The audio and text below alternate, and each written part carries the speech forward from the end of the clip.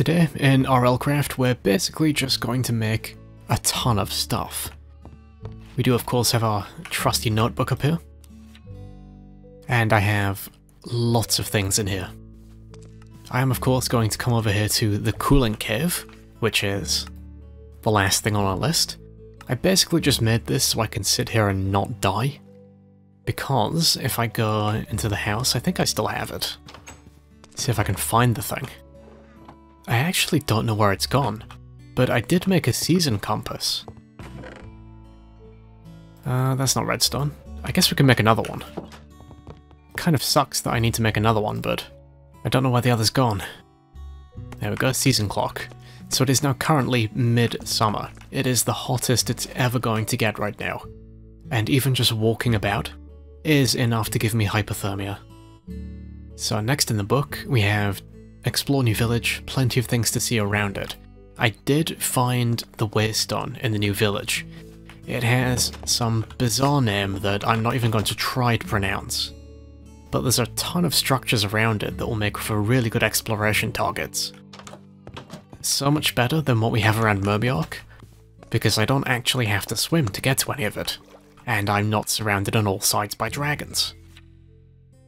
The backpack is the source of this encumbered thing up in the top left, and you can see in the very bottom right a tiny icon which tells me that if I shift and right click here, I drop a bag on the floor, which I can fill with pretty much anything I want to, and then just crouch and break, and it's on my back again.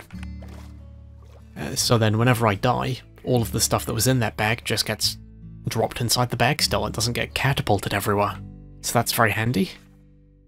We need to get one more level to be able to equip iron armor. So if you check in skills here, we're 8 attack, 7 defense, we're very close.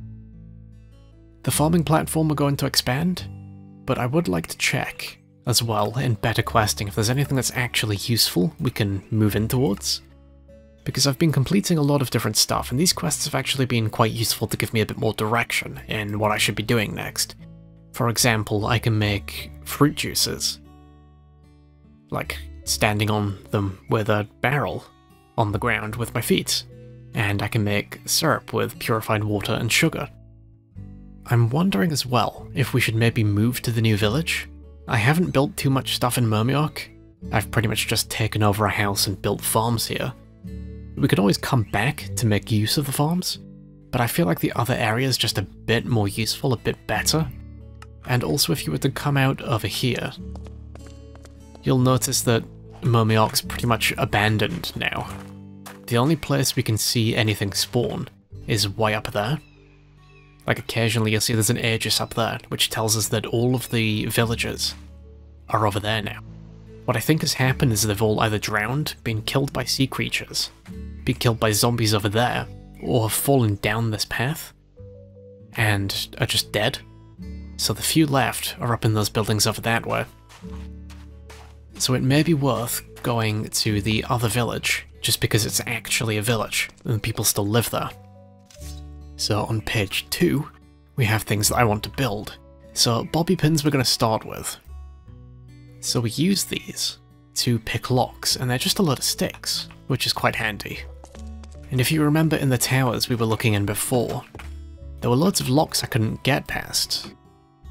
So I think like that? We'll make a few of these, just because I'm sure they probably break. So we have 4 of them. And that completes a quest, thankfully. I would like to start making healing salves, and I have leveled up to level 2 magic, because that's what you need to be able to use them. You see down here, level 2, so I'm level 2 everything now. But a healing salve is just a bowl, and then some aloe vera and a cactus. I think it's probably the easiest way to get this. Unless I start bone mealing ground to get dandelions and other flowers. To be fair, I might actually have some other flowers right now. There are some dandelions in the yell pen. So it's the aloe, the poppy, the dandelion, and the bowl. And we've made 2 healing salves. So these don't actually stack, unfortunately. But that is the quest complete. So these things I'm pretty sure just restore hearts. I don't know if they heal limbs. I'm assuming they do because of how the healing system has been changed. It would be weird to have two conflicting healing mods. Okay, next up, greenhouse glass. This is something that will definitely help us with farming in the long run.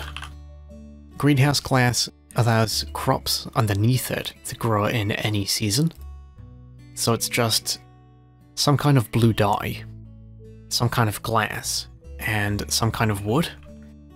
It looks like some kind of blue dye specifically, which is made out of lapis and cactus, or blue flowers. So just blue and green dye. I think I have a little bit of lapis already. We have one piece. So that's something we're going to have to aim towards in the future. But when the seasons change and we can't normally grow plants for food anymore, that will let us continue to grow things. And the last thing I want to make is a crossbow. Now there are quite a few of these, but we could probably just make a basic one quite easily. I mean, just look at all of them. Maybe an iron strengthened one? So we need a handle, some iron, a bow, some kind of wood. And the handle is just a wool and a stick? Okay, that seems easy enough to do. We do need some more sticks. Oh, and you may notice there are some odd patches in the floor. Don't right-click on planks with a hammer, otherwise it turns into a stick. Just the one. Let's chop down a tree, hopefully not get killed by a giant tree. I think we're more likely to get cooked to death first. Okay, I think I should probably shear the Yale, just because we're going to need a bit more wool for this. I'll also take one of these bows, because we're going to need one of those. Some of these Yale are level 2 now. I guess the ones that I've been breeding are now spawning in at a higher level, because I guess there must be like an internal world level, right? And after we make so much progress, the world level increases. Oh, also, after I finished up yesterday, we had a sea serpent come and attack Murmiark. It basically just landed on this farm and just like rolled through all the crops. And that's why nothing's really grown, because I just had to replant everything. Oh, I did do a quest as well, and got a ton of emeralds. It was just handing in stone, like cobblestone, and I got all of that, which was a massive steal. So I should probably go and check that bounty board actually, see if there's anything else up there we can grab. So we have slime kills, iron glaive. How do we make an iron glaive? It's just a pole and some ingots, which is made out of wool and sticks. Can make it with string as well. What do I get for it? Fishing rod and heating goo. No thank you, I do not need anything that heats me up right now.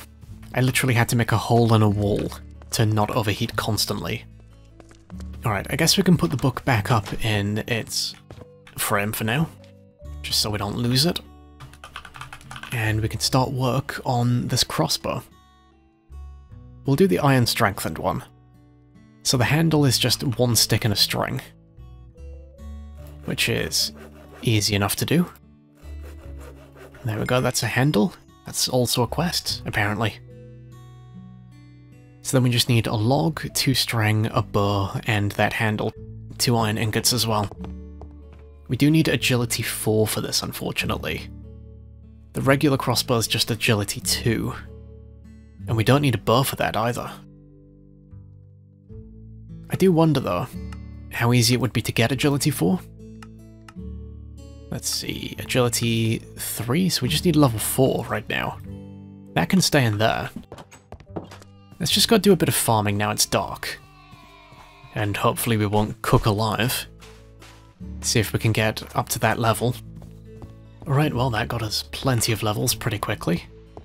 Just let me fill that in, and then we can grab agility level 4. We're halfway towards getting our next stage of defense still as well, so we're not doing too bad overall. Wait, is that rotating depending on where I'm stood? It is. That's kind of odd. But that is a crossbow.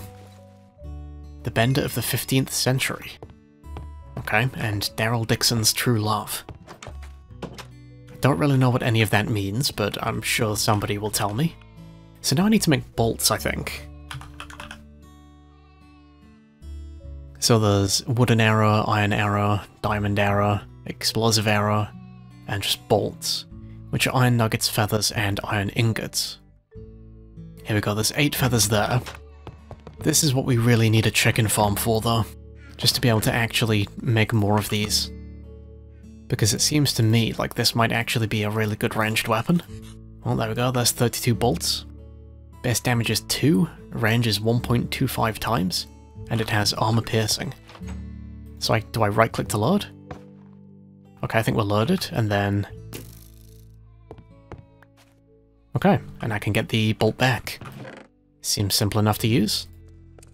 So I think now we should have a little wander to these towers around here and see if I can open some of these chests. Just because I'm very curious what kind of stuff they'll have inside. And it seems like we get new bounties every day. Alright, I don't know how quick the bounty board fills up, but I know that some of them expire over time, so it might empty itself back out quick enough as well. But anyway, let's give this a go. Too complex for this lockpick. So how do I get better ones then? Oh, I can make iron lockpicks out of nuggets. Steel ones, gold ones, diamond ones. So I'm guessing that diamond ones can unlock everything. And I need to find a wooden lock for this pick. I know that there's one of those in this town somewhere. I just need to not cook alive by the time I find it. Oh, there's a diamond one here that I can actually pick. Never mind. That doesn't lock. Okay, I have 1 lockpick left. I think I need to find a different lock. It looks like it works as if it's the Morrowind lockpicking, like you have to find the right tumbler to lock up.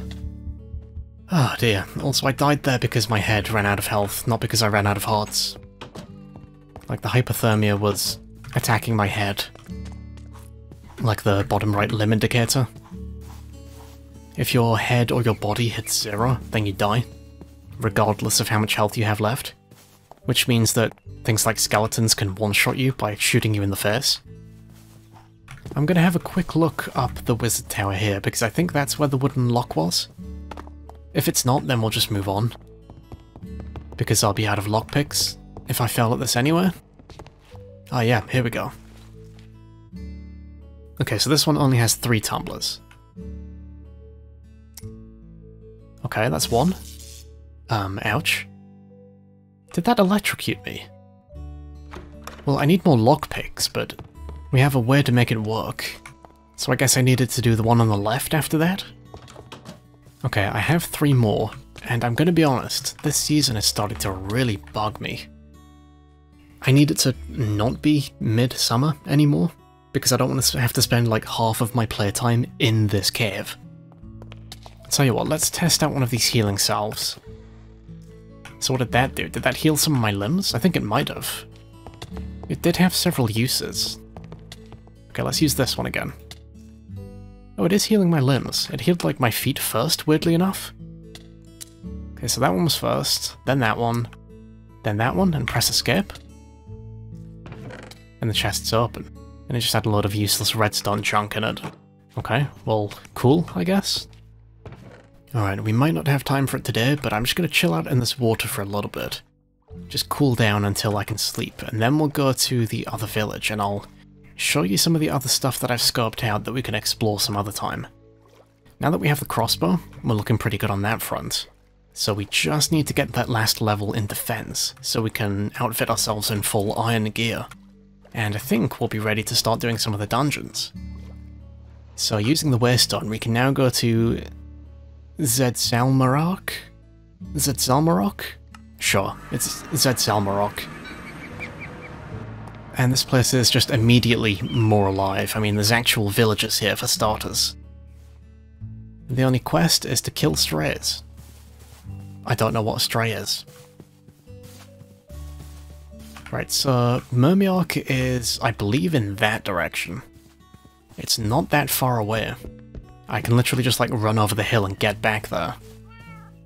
But there's tons of barrels around here and stuff which have useful loot in them. And I haven't even gone up this tower yet, I don't think. So we'll quickly go loot this. Oh, and now that I've used one of those waystones to teleport, it's set as my spawn point. So if I die here, then I'll be right next to the teleporter, so I can come straight back, which is very handy. A lot of food, not bad. And there's a lock here. I wonder if these lockpicks can get in there. Ouch. Okay, I'm not gonna do that again. Look at my head. My head's been absolutely battered. Well, it's half health even. Okay, let's go take a dip, because we're now hypothermic. Oh, that's a horse. So as you can see out here, there's some kind of blue structure. And there's like an underground to it as well. It's almost like an underground village, I guess. There's some more sirens there. But that collapsed cross shape is what I believe to be a ship mast. There are actually a couple sunken ships around the waters in this area, which will make for nice targets to explore. There are, I think, a few more structures out in this desert over here. I'm not going to go too far into it because, well, we're going to burn to death. But there are a few more, like, temples and ruins and stuff that I spotted. That there, I'm pretty sure is the same tower as the other village, as Murmiok. So you can see there's the wizard tower right next to it. So home is literally right over there. That's how close we are. But look at all this field land out the back here. Obviously there's all the T-Rexes in the way, so we can't really build in it right now. Oh, there's another shipwreck right here. Oh no. I might be about to die. No, let me out of the water. Okay. Don't let me out of the water then, that's fine. But yeah, as you can see, right next to the teleporter. So the corpse run is not that bad. I completely understand the whole when this limb hits 0 you die thing. But sometimes it does feel like enemies do one-shot you a bit too quickly still. Like, none of my limbs were zeroed out there. Well, my body's about to be. I guess while I'm here, I'll just loot up the rest of this town and see how much more useful stuff there is for me to take. Oh, there's nothing in these chests, I've checked here already. I don't want to take too much stuff, just in case I do decide to move over here. But for the time being, we're probably going to stay in Murmiok for a couple more days. Right, just look at all this raw food. Some armor there. A gold bar, I'll take that. I do get the impression that it... oh, clock. I get the impression it might be easiest to stay in Murmiok until summer passes, since I'm right next to the ocean and can cool down easily. I don't have as ready access to water in this area. Yeah, so it might just be a bit easier to hold off of travelling over until then. And that, of course, gives me a bit of time to consider how I'm going to move everything over, what I'm going to bring and what I'm going to leave, and if I want to make my own house or steal another one. Well, it looks like I'm about to die of hypothermia again. I've put all my stuff in my bag at the bottom of the tower. So, while we're just slowly waiting to die, I guess I'll sign off for today. Many thanks as always to the members and pledges for their continued support, and I'll catch you next time.